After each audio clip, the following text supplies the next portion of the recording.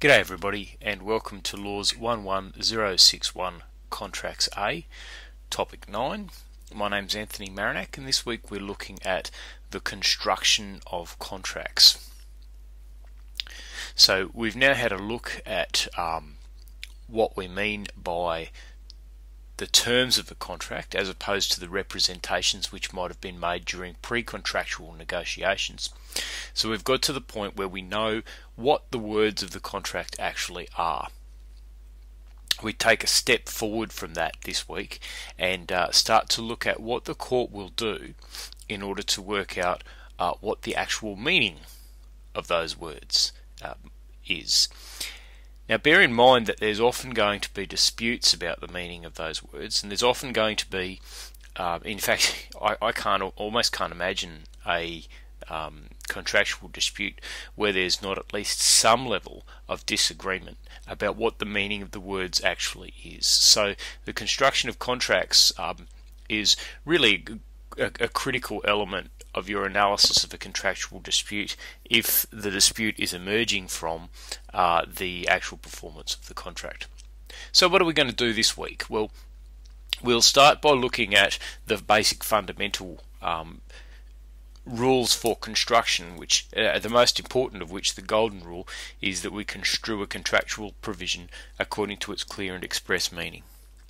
Then we're going to look at the circumstances in which a court will look at the matrix of facts, the matrix of circumstances surrounding a contract in order to assist the court to understand what the contract is actually intended to mean. Then we'll look at how we can construe some specific types of clauses, which you will see come up all the time in contracts, and these are the ones which most often result in contractual disputes before the courts. So we're going to look at a termination clause, a force majeure clause. Don't worry about what that means at the moment. If you've never come across the term before, I promise all will be revealed. We'll look at how to construe and apply an exclusion clause.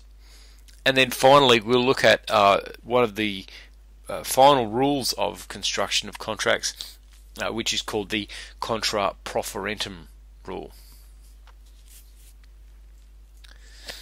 So let's start with clear and express words. Now, if you're a lawyer writing a contract, and especially if you've done my statutory interpretation and legal drafting course later on in your degree, you will know that the best type of legal writing is clear, express, easy to understand, not requiring a law degree type of legal writing. Okay, you will hear me say in that course over and over and over again that the best English is plain English. If you write a contract and the nature of the contract is such that it can really only be understood by another lawyer, you've written a bad contract. And there's a couple of reasons for that. The first reason, obviously, is that it's most helpful to your client, and for that matter to the other party to the contract, if it can be understood by the people whose lives are going to be affected by the contract without them needing to pay for a lawyer. But there's a more important reason even than that. And that more important reason is that if a contract is written in clear and express words, that's what the court will apply. So in other words, the more clearly that the contractual provisions are written, the more likely it is that the court is going to interpret the contract in the way that you intend it to be interpreted. Let's say, however, we're dealing with someone else's contract. So a client has come to you with a contract that they've signed, a contract that they're bound to, and they say, look, I've been told that this contract carries this particular meaning, and that doesn't sound right to me, and it's not what I thought I was signing up for when we signed the contract in the first place. Can you please have a look, interpret the contract, and tell me if you read it the same way? How are you going to do that? Well, the first rule you'll apply is that clear express words prevail. Now, how do we tell where the words are clear and express, and how do we tell what the meaning is of those clear express words? Particularly in a language like English, where we can have the same word with several different meanings. Well, To do it, we apply yet another objective test. So ultimately, we're going to be asking ourselves not what did the parties mean when they wrote this contract, but rather what would a reasonable person understand to be the meaning of these words. Now, if a reasonable person would look at a contract and say, well, these words are clear enough, and this is the reasonable meaning that I would attach to them, then that's the meaning that the words bear. Strangely enough, they bear that meaning even if the result would be unexpected. Even if the result is pretty clearly not what the parties intended. If they have reduced the contract to writing, and they've used a form of words in that written contract which is clear and has an easily understandable meaning, well then that's what they've bound themselves to. The High Court has said that if, however, there are two constructions, both of which seem to be pretty clear on the basis of clear express words, well, under those circumstances, the court will consider implying or construing the meaning of the contract according to the meaning which makes more sense. What the court actually said is, if the language is open to two constructions, that will be preferred, which will avoid consequences which appear to be capricious, unreasonable, inconvenient, or unjust, even though the construction adopted is not the most obvious or most grammatically accurate. So what does this tell us?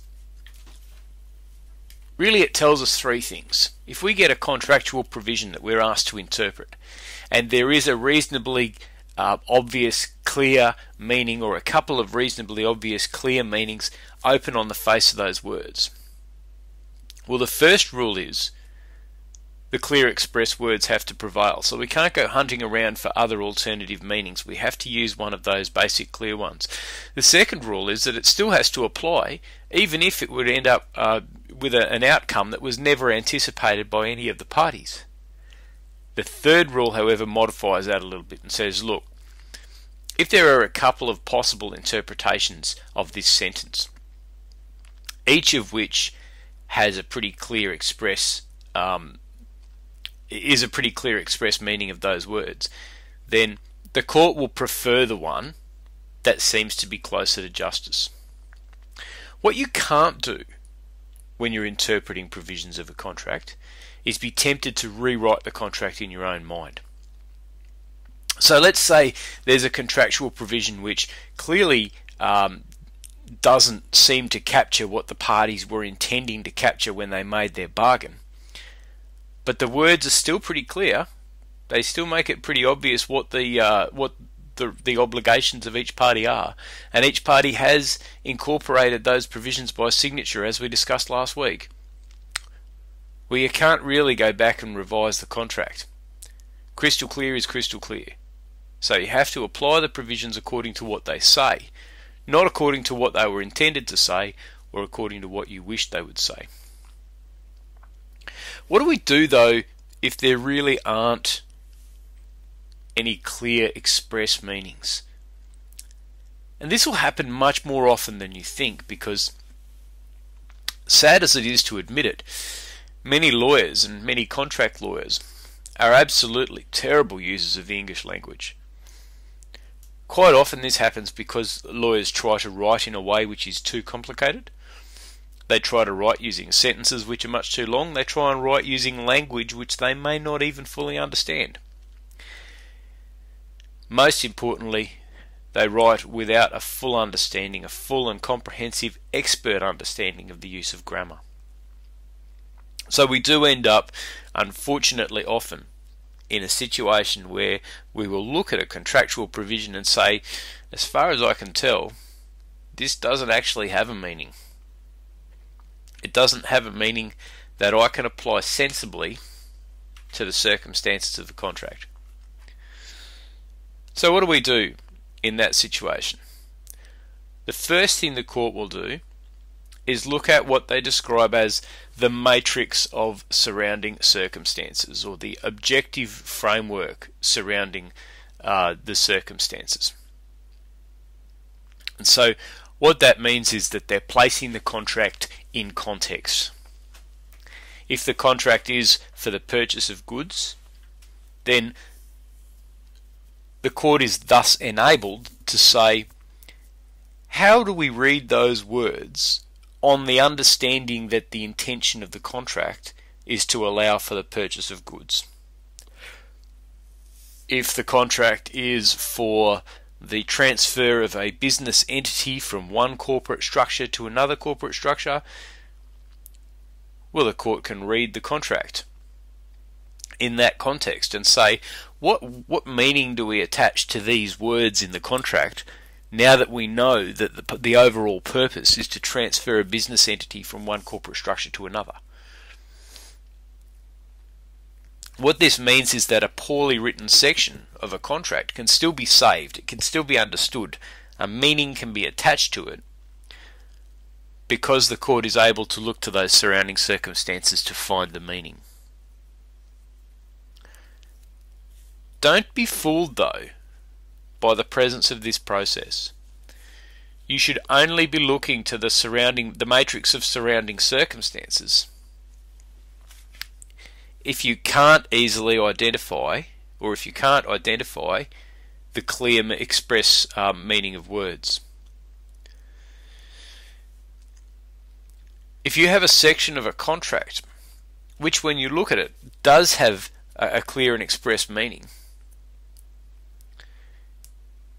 you can't then say, well, look, despite it having that meaning, we want to change the interpretation of those words altogether, and in order to do that, we're going to focus on the surrounding circumstances. The court will say no. If the words of the contract have a clear meaning, that meaning will prevail. So that's our basic rule. That's our starting point, if you like, for the interpretation of a contractual provision. There are a bunch of specific provisions, specific types of provisions, which you will find throughout contracts, which require much more careful rules of interpretation. And the reason for this is that these are the sorts of clauses which most often result in the most bitter contractual disputes. And so each of them has developed, if you like, or the courts have developed a series of well understood rules and processes for interpreting those contractual provisions. The first one we've got to look at is exclusion clauses. What is an exclusion clause? Well, an exclusion clause limits the liability of one party if they don't meet their obligations under the contract. So a very common sort of exclusion clause is if you went into a paid parking area, and if you actually stopped at the entrance to that parking area and read through all of the provisions, what you would find is that somewhere tucked in there will be an exclusion clause which says that the parking operators are not liable for any damage to the car, no matter regardless of how the damage is caused, whether by negligence or intention or any other manner whatsoever. Okay, so that's an exclusion clause. What they're saying is, we want to exclude from our business any potential liability for any damage which is done to your car while it's parked in our parking alley. If an exclusion clause is in a contract, and if it is signed, if it is incorporated by signature, well then the rule that we discussed last week in Lestrange and Graucob will apply. Okay, if someone signs an exclusion clause, it'll be given effect. This is so even if the clause is unfair, which exclusion clauses usually are, because they're usually imposed by the stronger party to the commercial negotiations on the weaker party to the commercial negotiations. Okay, whenever anyone hands me a contract, in my own personal life, the first thing that I go to is to look and see what exclusion clauses the other party is trying to impose on me. What happens, however, if the exclusion clause is not signed? And this happens very often, of course.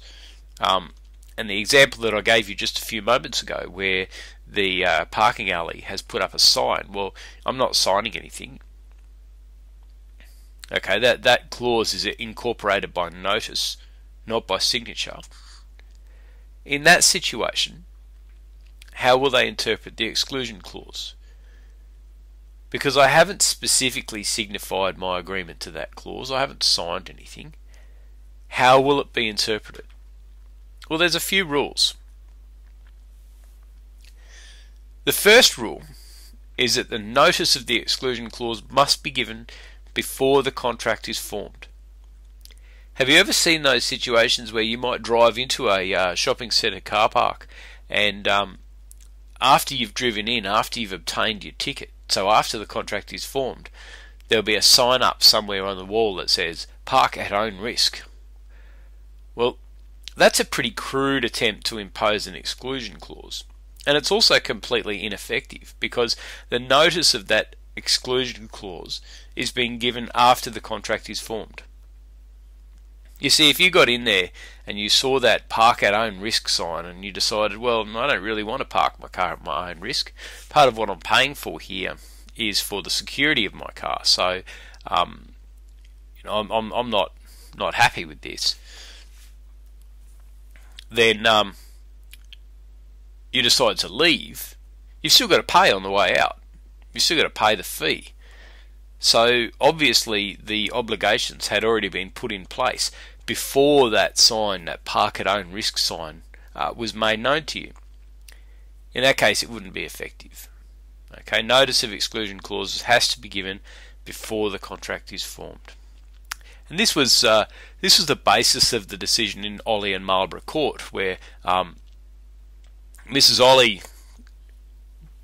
put an expensive fur coat into a locked room in the Marlborough Court Hotel, and it was subsequently stolen. And they pointed to a notice which had been posted, which said, we'll store your goods for you, but we're not going to take any liability if they get stolen. And that exclusion clause was not considered to be effective because it was not brought to her notice until after the contract was formed. The second rule for exclusion clauses is that if an exclusion clause is given notice in a way that constitutes misrepresentation, then it's not going to be valid. This is the basis of one of those contract cases that's become quite famous over the years, called Curtis and Chemical Cleaning. Now this was a case where Mrs. Curtis wanted to get her wedding dress professionally cleaned, and I was married about 2 years ago, and when my wife came to have her dress professionally cleaned, I was absolutely staggered by the hundreds of dollars that it costs to have a wedding dress cleaned. If you want to make real money, apparently, don't go into the business of law, go into the business of cleaning wedding dresses. She handed the dress over, Mrs. Curtis, and she was asked to sign a receipt. Okay, and it was given to her, this document, as a receipt. Now that seemed strange to her, and it had seemed strange to me. I mean, I've never really been asked to sign a receipt before. She had a look at the receipt, and she saw an exclusion clause. She asked about it, and the staff member said, "Oh, look, it applies to damage to sequins and beading," because obviously wedding dresses are very likely to have sequins or beading, and the sequins or beading, just because of the nature of their attachment to the dress, are much more likely to be damaged. And so the girl behind the counter said, that's what that's all about. It's about your sequins and beading. On that basis, Mrs. Curtis signed the receipt and left the dress to be cleaned. It came back with a stain. She, of course, was very unhappy with this, and sought to take legal action. The cleaning company relied on the exclusion clause which was on the receipt. Now, because it was given to her as a receipt, this was not a clause which could be said to have been incorporated into the contract by signature, because a receipt is not a contract. But it was a clause which was shown to her before the contract was finally concluded, before she'd handed over her money and all of that sort of stuff. And so the court was prepared to consider whether or not this provision had been included by notice. They found that it had not. And the reason it had not is that the girl behind the counter had misrepresented the nature of the clause. You see, if the words given by the girl behind the counter had been accurate, well then the cleaning company would have had to make good their damage, because it wasn't damage to the beading or sequins that Mrs. Curtis was worried about. It was a great big stain on the dress. Because the girl behind the counter had misrepresented the nature of the clause was found to be ineffective. This is the case even if the misrepresentation is not deliberate. I mean, there was no suggestion at any point in this particular matter that the staff member from Curtis Chemical Cleaning had deliberately tried to downplay the extent of the exclusion clause in order to get Mrs. Curtis to leave the dress. It was entirely innocent, but still it was a misrepresentation, and the fact of that misrepresentation was enough to make the clause void. The third rule for exclusion clauses is that they are construed contra proferentum. Contra proferentum, which is a Latin term, means against the interest of the proferens, or against the interests of the person who brings the clause forward. So in other words, whichever party is seeking to rely on the exclusion clause, whichever party is seeking to have their liability excluded by the clause, they give up the benefit of the doubt. So if there are two possible interpretations of the exclusion clause, the interpretation which will be applied will be the one which is most in favour of the party not relying on the exclusion clause. So the exclusion clause, in other words, will be read down to give it its minimum reading, not its maximum reading. It will exclude as little as the words allow, not as much as the words allow. This is obviously a great advantage to the party which has not signed the exclusion clause, but it's also a very good reason for making sure that exclusion clauses are written extremely carefully.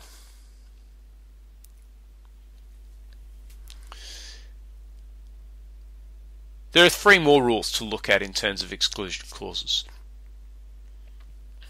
The first one is that the excluded conduct must be within what we call the four corners of the contract. So, what we can suggest is that any contract takes place within a sort of an understood set of real-world circumstances. We know why we're making a contract. We know what the general meaning of the contract is going to be. Even if there are disputes about the details, or even if there are quite fundamental disputes, there are still going to be many points of similarity where both parties share the same understanding.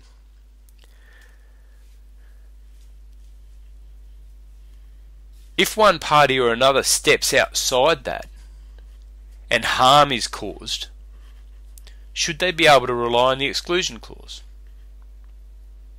Well, normally one would say no. I actually think the example that I've given in the notes for this week captures that situation quite well. Let's say you've got an awesome car. You take this car down to the garage and you're getting it serviced. You leave it with the garage. You come back later on to pick it up, and it's got a great big dent in one of the panels. And you're understandably furious, and you say, well, you're going to have to pay a lot of money to get this repaired because it's going to have to be repaired as good as new. And they say, nah, there's an exclusion clause in the contract that you signed this morning. And you do a bit more digging and you find out that what's actually happened is that one of the apprentices has gotten excited about the idea of this luxury car and wanted to take it for a ride. And so when the morning smoko came around, he's jumped into the car and taken it down to the nearest milk bar and it's been dinged on the way. Now, when you left the car with the garage in the morning, it was within the four corners of the contract. It was within your sort of reasonable understanding that someone might have to drive that car. For instance, once the work had been done on the car, it might be necessary to conduct a test drive.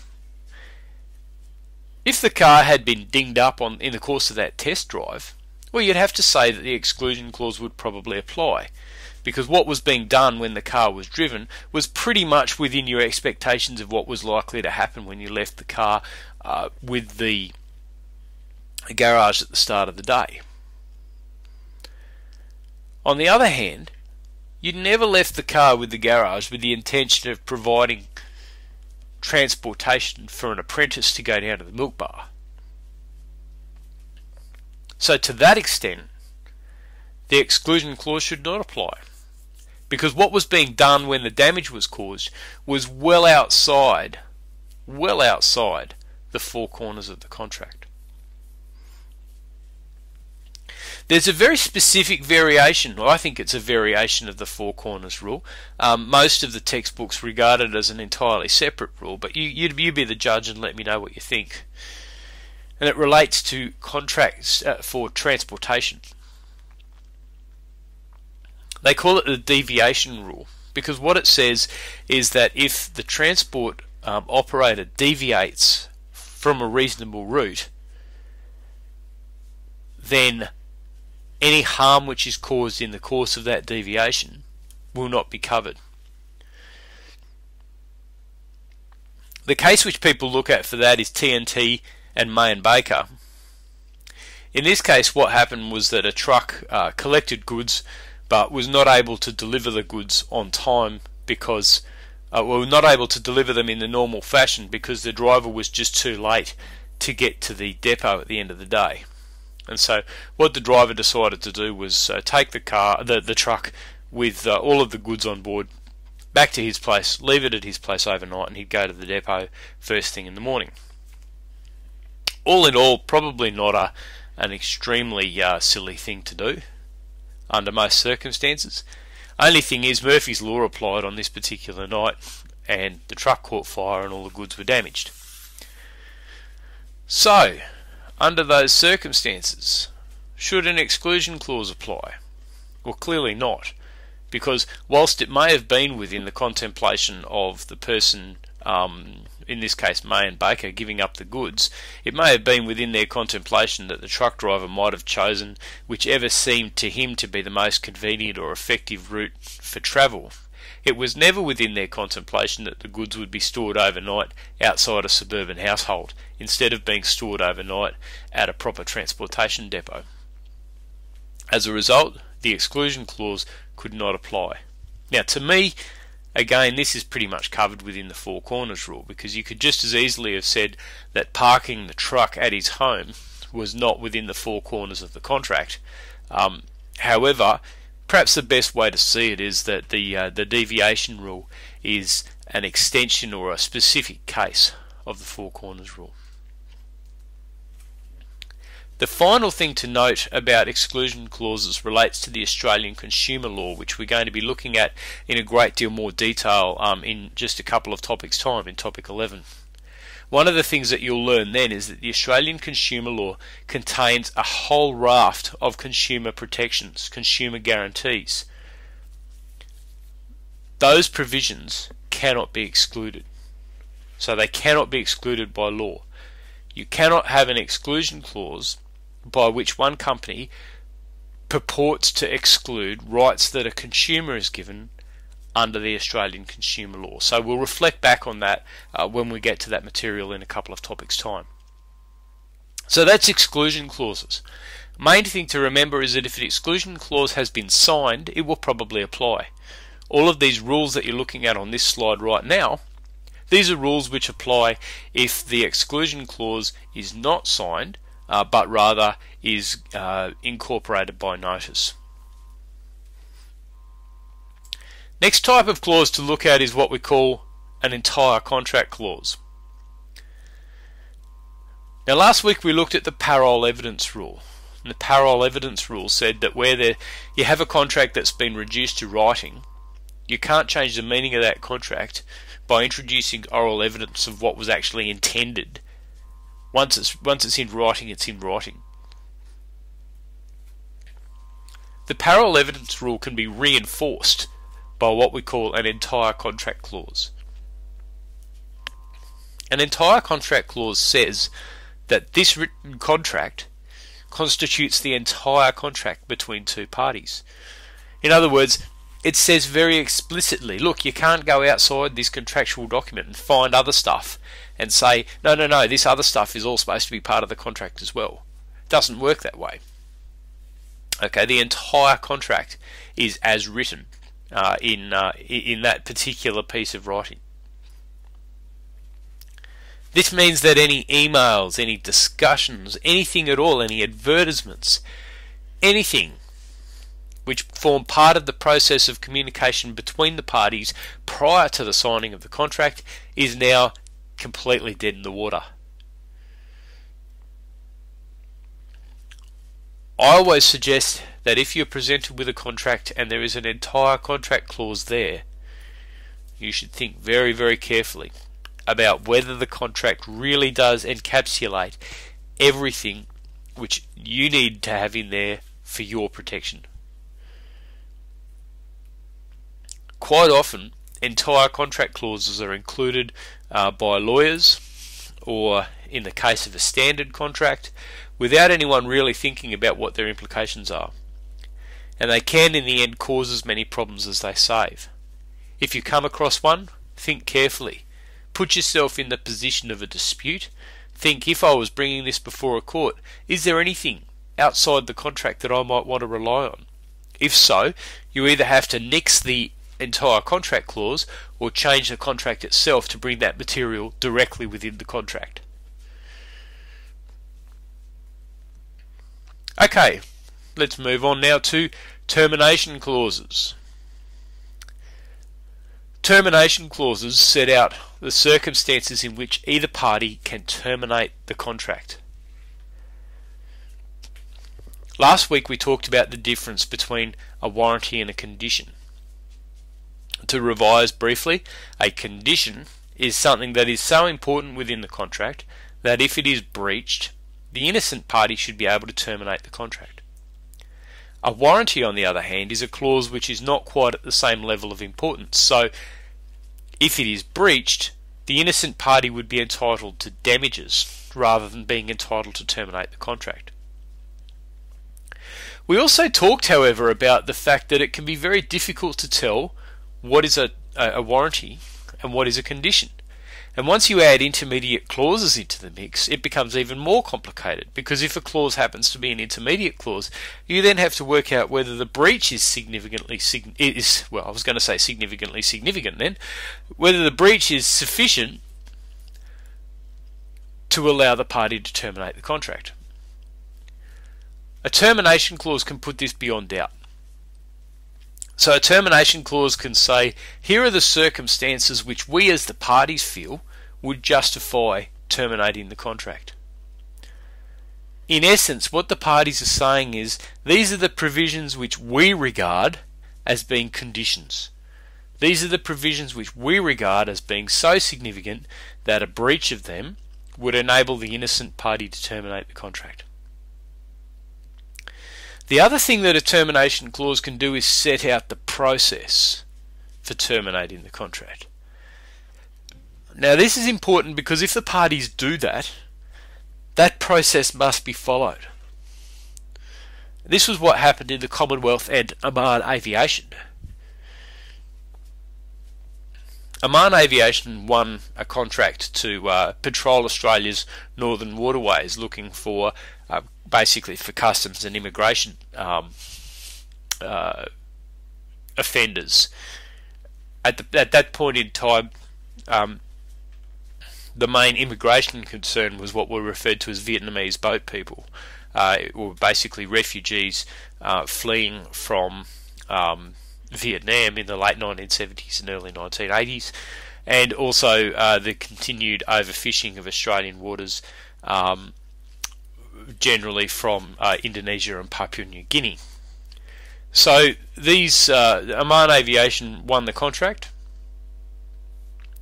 but they had been unable to secure the appropriate aircraft and pilots, and they weren't going to be ready to start when they were meant to start. And so the Commonwealth decided to pull a plug on the contract. The only thing is that the termination clause in the contract said that before the Commonwealth could pull the plug on the contract, they had to provide Oman Aviation with what we call a notice to show cause, basically a warning that they were about to pull the contract. The notice to show cause would say, listen, we're going to pull the contract unless you can show us why we shouldn't. Now the Commonwealth failed to take that step. Instead, they just terminated the contract. The court found against the Commonwealth because the termination clause had set out a mechanism for terminating the contract, and the Commonwealth had failed to follow that. So if there is a termination clause, it doesn't only convey rights, but it may well also require a procedure to be followed, and if that's the case, the procedure must be followed. Finally, we come to what's called a force majeure clause. Now, this is not law Latin, this is law French. For those of you who've studied a little bit of history, you'll know that in the early parts of what we might call modern Britain, following the Battle of Hastings in 1066 and the invasion by William the Conqueror. William the Conqueror was French, he was a Duke of Normandy. And so for a long time within the ruling class of Great Britain, the key language was French. And so quite a bit of our legal language comes from Old French. And force majeure is one of those clauses. When we talk about a force majeure event, we're talking about a disaster. So we're saying, what happens if a contract cannot be completed because of an unforeseen disaster? Disasters might mean natural disasters, such as a cyclone or a hurricane, or perhaps a drought, a snowstorm, an earthquake. Force majeure events might also be acts of war, and they're also what are sometimes regarded as acts of God, okay, which might be something like a lightning strike out of nowhere. What a force majeure clause will do is set out who is going to bear the liability. What is going to happen to the contract if it suddenly can't be completed because of a force majeure event? Usually what will happen is that the contract will agree for both parties to be restored as much as possible to the position that they were in before the contract. So the idea is that neither party should make a windfall gain, and neither party should suffer an unreasonable loss as a result of the force majeure event. You need to be careful with force majeure though, for two reasons. The first is that the disaster must make it impossible to complete the contract, not just unprofitable to complete the contract. In the notes I've described the case of Wilson and Tennant's, which was a case around the time of the First World War, for the supply of magnesium chloride. Now what happened is that because of the First World War and the results of the lack of trade during the First World War out of Germany, the price of magnesium chloride went through the roof. And so the company said, well look, we could probably still supply the magnesium chloride, But there's no way that we can still supply it at the same price that we had previously indicated, because the price has just gone through the roof. And the reason the price has just gone through the roof is because of acts of war. So because all this has happened as a result of a war, we're going to say this is a force majeure event. Wrong. It was not a force majeure event, because it didn't make it impossible to complete the contract. It just made it unprofitable. Unprofitability on its own does not make a force majeure event. Second thing to know is that not any disaster, not just any old disaster, is going to result in a force majeure event. I've put two pictures there on the slides of the sinking of two large vessels. Now, the first one was the cruise ship Lusitania. The cruise ship Lusitania was destroyed during the First World War by a German submarine. It was full of civilians. It was regarded as an absolute outrage at the time that this event had occurred. Amazing story if you should ever go and read it. Now, this was clearly an act of war. When you have a submarine which fires upon a civilian vessel and destroys it, that's pretty clearly an act of war. Then we look at the next ship, which is the Titanic. Now, I'm sure that everyone has seen terrible Leonardo DiCaprio movies about this event, and nobody really needs me to tell you that the Titanic struck an iceberg. Now, a Titanic struck an iceberg because the crew were negligent. The Titanic struck an iceberg not because of any act of God, not because of any sudden... It's not as though they were blown onto the iceberg by a hurricane or anything like that. They simply didn't see the iceberg and didn't get out of the way. Now, there's no doubt that the sinking of the Titanic was a disaster, particularly if you happen to be on the Titanic. But it wasn't a force majeure event. It wasn't something which was outside the control of the parties. It wasn't something which just happened. So you have to ask yourself, was this event, which is being claimed as a force majeure event, was it genuinely a disaster that couldn't be predicted or controlled by the parties? Or is this something which flowed on as a consequence from the conduct of the parties? So there's a bit about the construction of contracts. First, golden rule. Keep in mind at all times that if there are clear express words in the contract, they must be given their full effect, even if they have an outcome which is quite unexpected. If there are a couple of competing, sensible interpretations of the words, the court will quite often look at the surrounding circumstances to try and work out which meaning should be given effect. We've talked about exclusion clauses, and in particular we spent a lot of time during this lecture talking about the rules for exclusion clauses if it is attempted to incorporate them by notice, if they're not signed. This is something which comes up time and time again in contract law, and also it's something that tends to come up time and time again in contract law examinations and assignments, so beware. Finally, we had a look at some of the other types of clauses: entire contract clauses, termination clauses, and force majeure clauses. And we looked at how to interpret those and how to give them effect. Alright, hopefully all of that has been some useful reinforcement to you from the notes, and we're getting now decidedly close to the end of the term, and making great progress, which is terrific. Enjoy this week's research, and I'll look forward to talking to you again next week.